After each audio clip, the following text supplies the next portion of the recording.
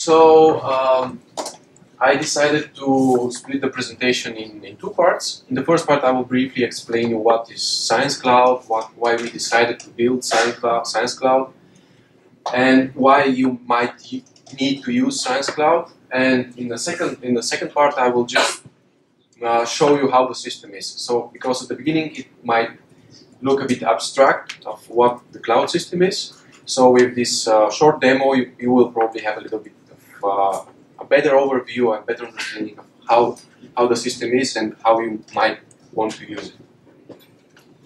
To start with is why did we build Science Cloud? Science Cloud is part of a set of research infrastructures and part of the strategy of research infrastructures within S3IT. To be more precise, we have high performance computing infrastructure. This one is at CSCS in Lugano, and this is mostly for highly parallel jobs. Then we have cluster computing, which is again batch systems. Again, a batch system cluster, but it's hosted within University of Zurich, and it enables, for example, the infrastructure behind the cluster computing we have at the Tyanko campus is for example, jobs which require high memory or which are not so demanding in parallel computation. And then the last two entries are the server computing and the research data storage. It is there where Science Cloud comes to play a role.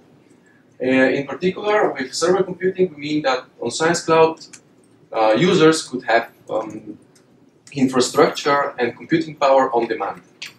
By this, we mean that whenever you need a computation or whenever your laptop is not enough for what you are doing, you can just log in on Science Cloud and start a server of the size you would like to have, and then execute whatever you think and whatever you want to do, and you're not able to do on your local laptop or on your local infrastructure. The same is for storage. On Science Cloud, we provide with the capability of allocating storage of almost the size you would like to have, and copy your research data on that storage, and use it to have your data nearby the compute power. So Science Cloud combines storage and compute, and your data is nearby the compute, so you can perform whatever you need, whatever computation you need on your data already on the Science Cloud. So to summarize, Science Cloud we use Science Cloud and offer Science Cloud to store, access the data later on, the research data, and process for what you need. So what have been driving us into building Science Cloud? It's first of all is the self-provisioning, because we would like to have the users being able to have their own infrastructure and deal with their own infrastructure as they like. So with Science Cloud, you become kind of independent, mostly independent from administrators, because you're an administrator of your infrastructure. And it also is elastic, which means that whenever you need more computation, you can just allocate more. And you can afterwards, when you're done, you can just shrink, or you can just resize what you have been allocated. We build Science Cloud in a way that it's scalable. By this, we mean that the infrastructure is built in a way that we can easily, because as you can imagine, even if it's a cloud system and people could think that it's kind of unlimited, it has its limitation by the hardware which is running the system. So whenever it's needed, we have the possibility to extend pretty much the size of the system in order to meet new requests, in order to be able to provide with the capacity that might have been required from the scientists.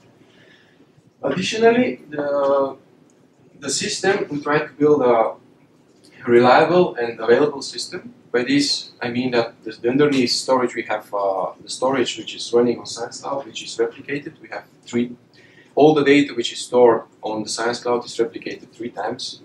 So it's not a backup, but we have kind of a way to, if one of the replicas goes down or is not available, we are able to recover, we will be able to recover the data. Here is the point to emphasize that it's not for permanent Science Cloud is not built for storing your data permanently. It's just thought to have your data for the time you need it, to be processed and computed. So once you have the results or everything you need from your code, you're supposed to copy the data back. So it's not for permanent storage of data, and not either for backing up the data. So why would you care? Why would you need to have access to Science Cloud? I summarized a few scenarios, most common scenarios we have. The first one is, for example, that how can I run this data analysis on 1,000 cores since my laptop is too slow? So let's say that you validated your code and you're sure that it's behaving as it's supposed to behave, but then you have to scale. But most of the time, when you scale, you cannot really do it on your laptop. You would need a bigger infrastructure where you can do it. And on top of this, you probably have some deadline for a publication, which depends on the results, and this is most probably by the end of the month. It's usually the case. Next scenario is where I can put 100 terabytes of data that I need to analyze, because as you can imagine, locally it's difficult to have the storing capacity that you might need for the raw data or even for the results. And as well, in this case, you probably have deadlines which are by the end of the month to fit. Then it comes to automation, because as you can imagine, once you have as I said, your code validated, you might need to submit more than 1,000, 10,000, billions of jobs, and it's not really doable doing this by hand, because you cannot manage all the submissions just manually. So we also provide a way on Science Cloud to automate the process of job submission of your specific application. And on top of this, we also provide porting of your application to Science Cloud. So whenever you have a code or something, we could sit with you and make it possible that whatever you are having or you're developing is able to fit and run on Science Cloud. If you have questions, just please interrupt. As I just mentioned, Science Cloud is not an isolated service. S3IT provides the services I mentioned before on top of Science Cloud. So we will help you to analyze your use case. We'll engineer the solution and bring it to Science Cloud. And for this purpose, we are developing two tools. One of them is called GCP5, which will programmatically interact with the cloud and do all the tasks of starting the virtual machines, copying your data on the virtual machines, and bringing the results back, without the need to have an interaction with the system. And Elastic Cluster is just a tool that enables you to create batch systems on the cloud. So let's say you need a traditional batch Slurm cluster on the cloud. With the Elastic Cluster tool, you can just run a command, and within your project, we will see in a while what the project is, you will have an up and running HPC, not HPC, but high throughput, let's say, batch system, which you can already use. And yeah, so as I mentioned, we provide also on top of this on Science Cloud a way to interact easily and to scale the system. Now the brief demo, so that you can see how the system looks like. It's just here. So this is the login page for the system. You usually log in with your short name and web pass, but before this we have to ask for an account in Science Cloud. It's not like it's granted for all the. all the members of the university. So I just quickly clean.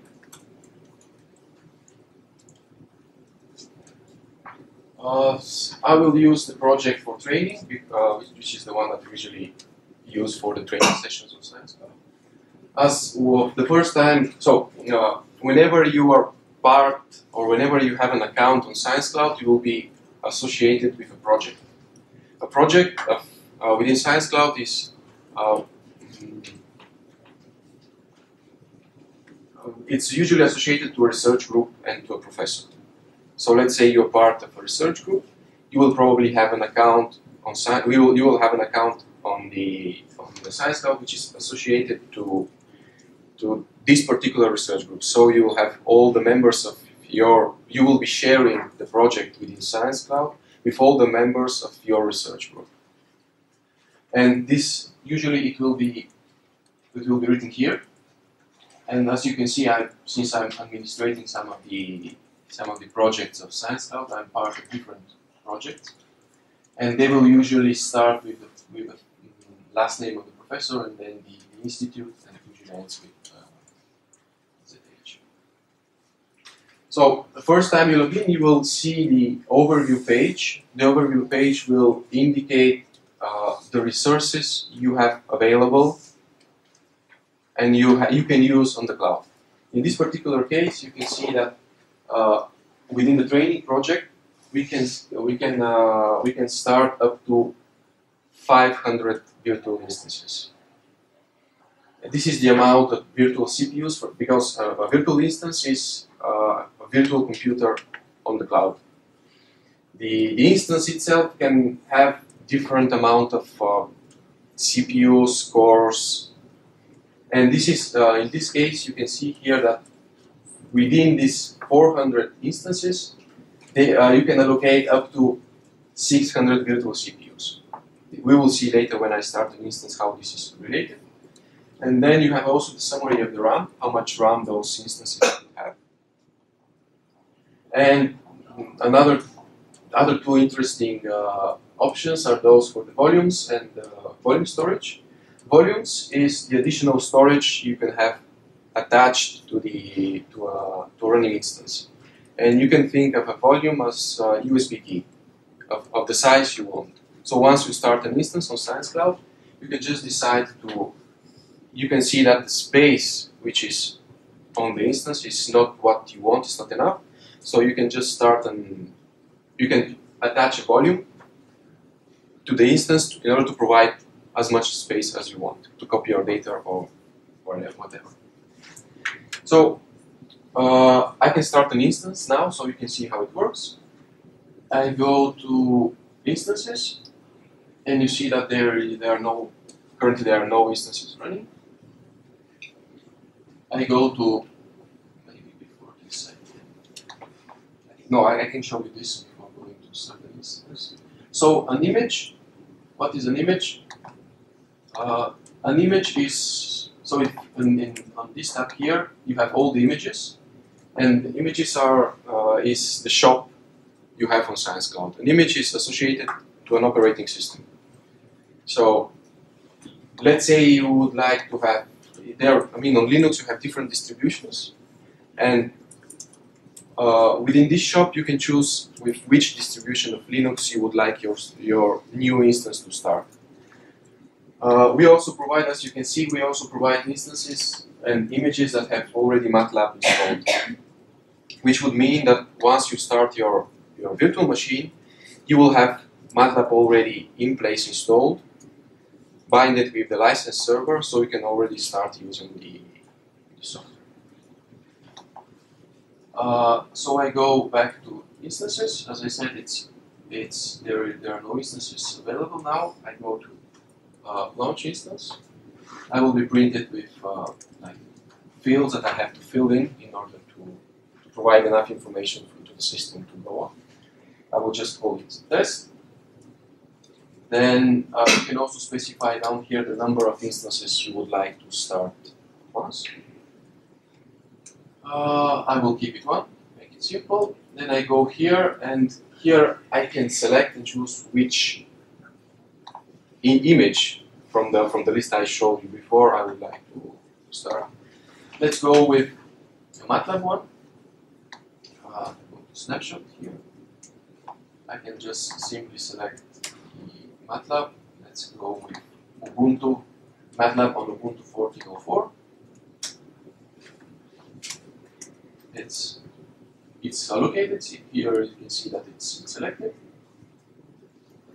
Then I go to next. Here is where you choose the size of the system. And this within OpenStack, within ScienceCloud, they are called flavors. A flavor is how big you would like to have your system. You can see that you have different type of flavors.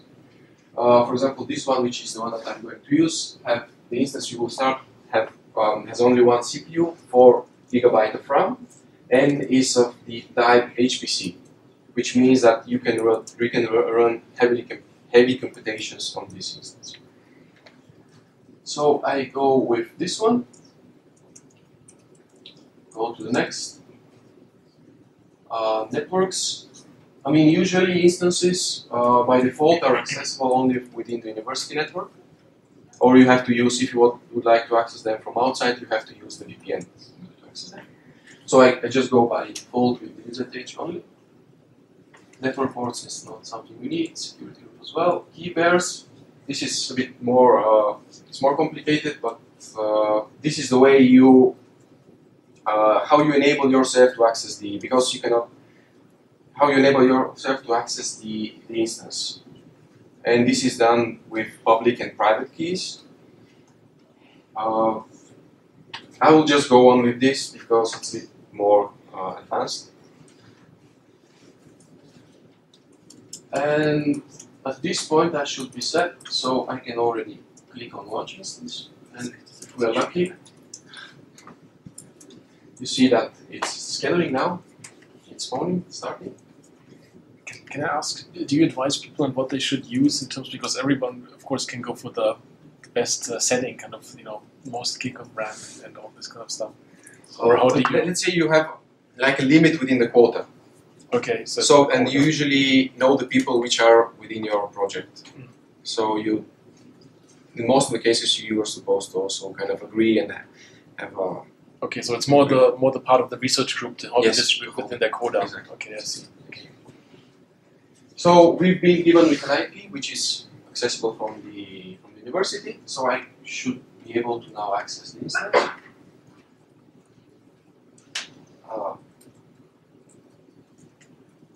Oops.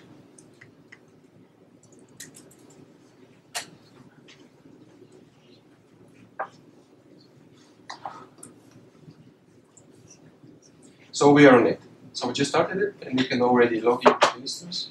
Use MATLAB to whatever you're thinking is more comfortable. You're planning to do. Okay. What next? Volumes. Volumes, as I mentioned before, volumes is additional storage you can have on the cloud. As you see, there are no volumes now available within this particular project, and you can create with this a volume. Just select test the size. You can decide on the size of the volume and just create it.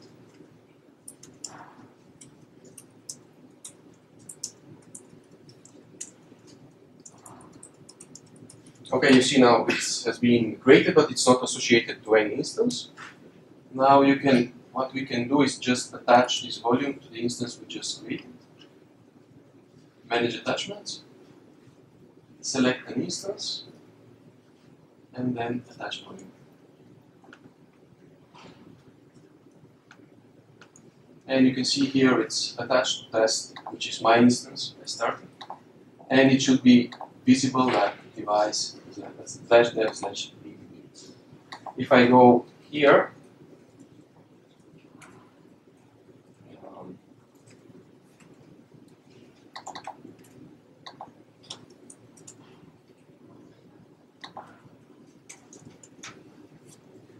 so this is the root volume, which is the one where operating system is sitting, and it's usually the size is 100 GB. And here is the new one, the one that we have just attached, and you see that the size here is 1 kilobyte. So what you can do is just format, mount the volume, and just use it as a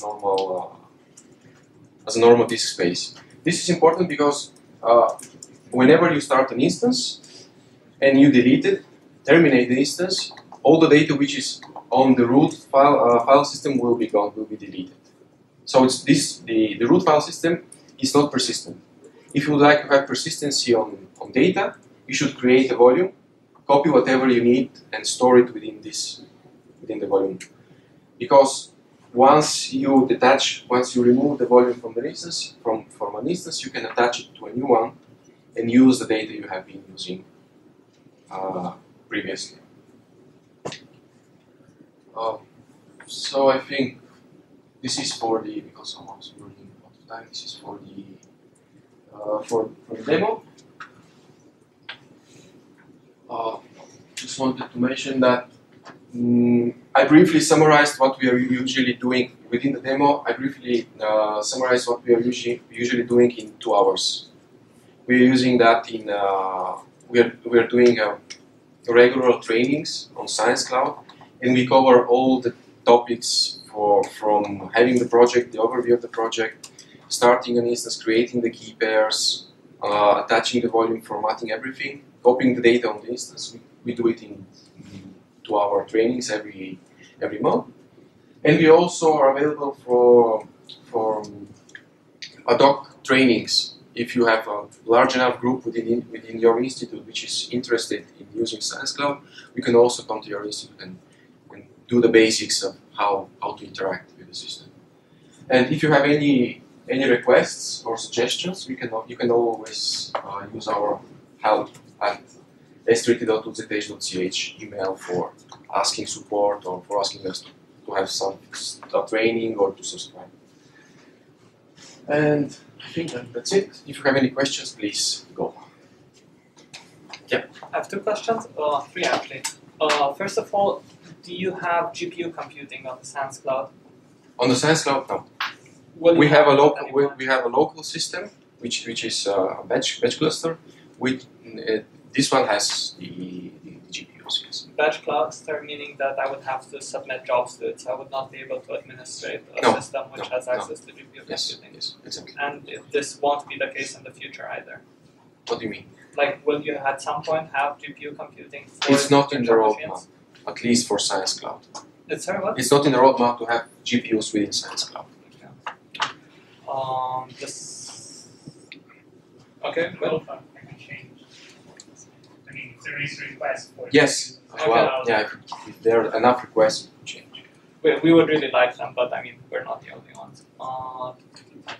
The other question was, I received some emails about the fact that like the service used to be free. Will we have to start paying for it at any time in the future? Because you emailed me something and then you didn't follow up on that. It's yes. Let's say that so far there was no charging model. Mm-hmm. Now there is something that, I mean, there will be a cost contribution for using Science Cloud, but it's heavily subsidized from the university, and it will be, I mean,